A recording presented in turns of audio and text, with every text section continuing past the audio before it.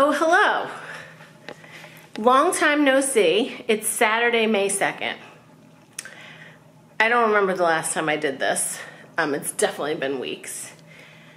I'm settling into my quarantine life. The first couple weeks were, I know, I'm going to preface this with, I do not have this hard in the grand scheme of people that have this hard. But having said that, we all feel the way we feel. And I felt for the first couple weeks very, I don't know if depressed is the right word. That seems like an overstatement, but I was crying a lot. Like every day. And rightfully so. The world is in turmoil. But I'm feeling a little more optimistic. It probably doesn't hurt that the weather is really nice today. I go out, so let's start. I've settled into a routine. I should put this down. I've settled into a routine, and I basically go out every morning for a walk. I wear my mask. I stay as far away from people as I can.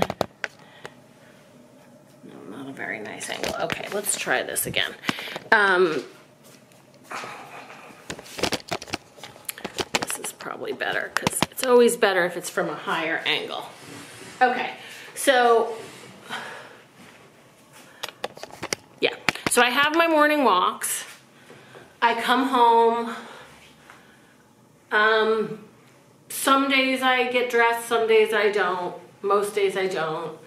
And I go right to work right here at this table. I have a big screen that I, hook up to my laptop that usually sits right over here. But yesterday at the end of the workday, I was like, I'm taking most evidence of work off this table and putting it off to the side so I don't have to look at it all weekend. So anyway, so I settle into my routine. I go out for a walk every morning. I work all day. 2 nights a week I do Pilates on Zoom with my Pilates instructor. And several nights a week I have Zoom cocktails. And I will say, if I'm gonna look on the bright side of things,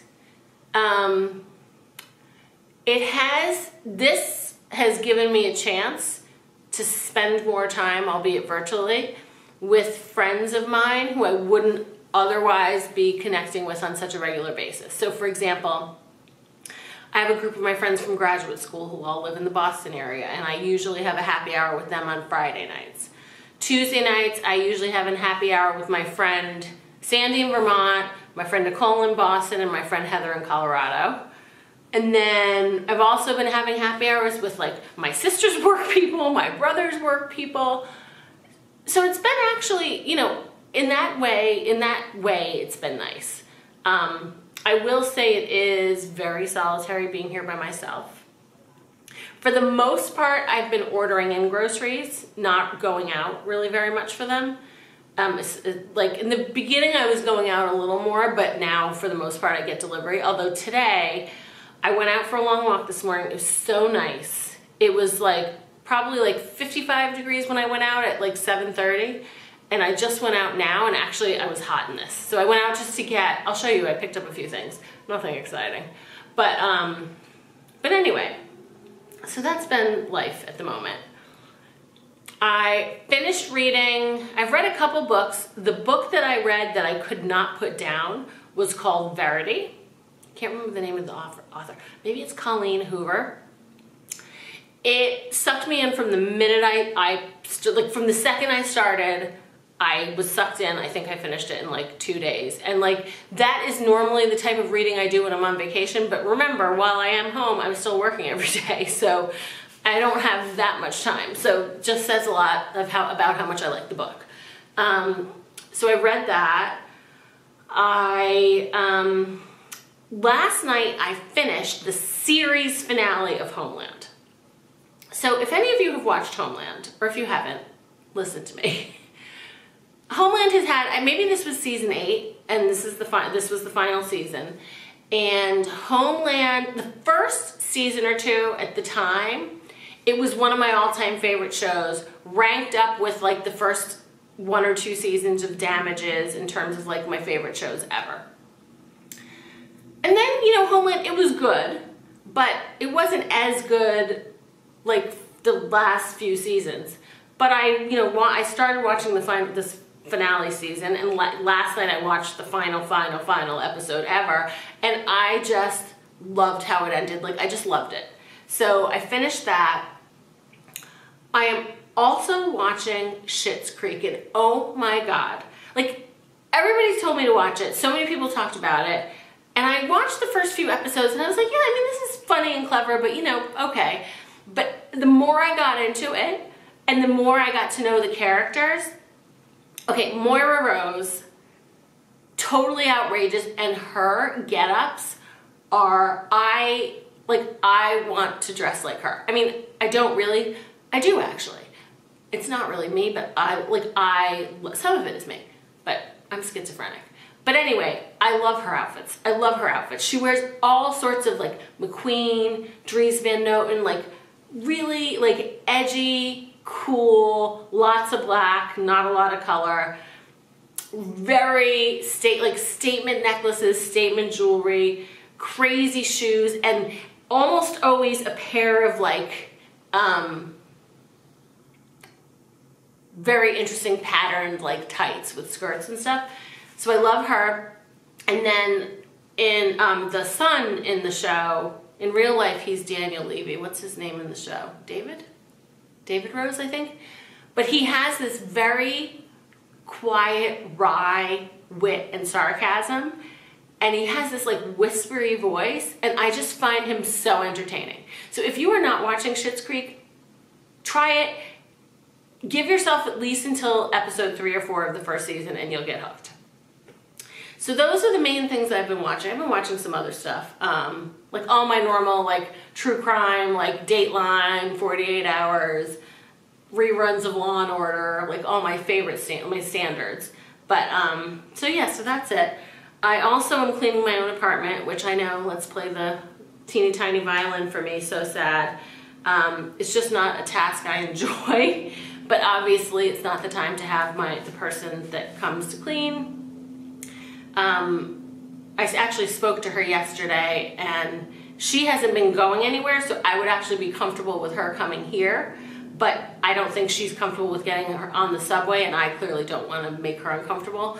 But having said that, I've been paying her anyway because I don't want her to be in a position where she's without a paycheck because of this.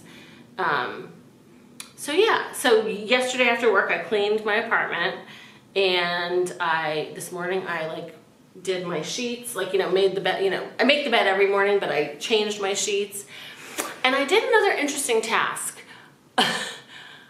So I have a lovely washer and dryer, stackable one in here. I hardly ever use it because I usually send my laundry out. But the place I was sending it to closed, although it's now reopened 3 days a week. But I've been doing my own laundry. But my washing machine had this really not very nice smell. So I was like, what can I do to fix this? So I pulled out the manual, and it told me what to do. You run this special cycle, and you can either put in Clorox bleach, which I didn't have. Actually, I didn't have either of these things. Or you can get these Tide packets to clean the washer. So I ordered the Tide packets, and I ran that through this morning. And once the cycle was done, it smelled way better. But the inside of my washer was still all sudsy. So I had to run another cycle without anything in it. And in the end, I think it worked out. But this is me doing the home tasks that I wouldn't normally be doing. Yeah, is that really it? So yeah, so I popped out today to get, I wouldn't really call these necessities.